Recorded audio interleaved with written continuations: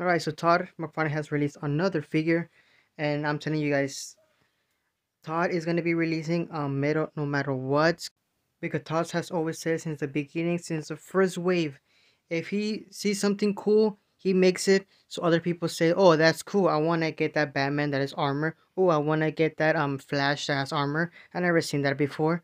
And if you remember early on, he also revealed to us the machine, that big machine that was like parts of different heroes of the Justice League.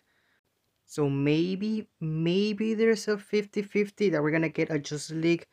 I mean, there's no way they're gonna just give us Batman and give us the big machine and just pretend that Batman's fighting that machine by itself. I mean, in the comic, it shows the whole Justice League fighting that machine. So yeah, that's pretty much it. Like I said, Todd is not gonna stop with the metal stuff. He's been doing this since the first wave, and he's still doing it currently. So let me know what you guys think about this Batman. I mean, the freaking cape looks cool.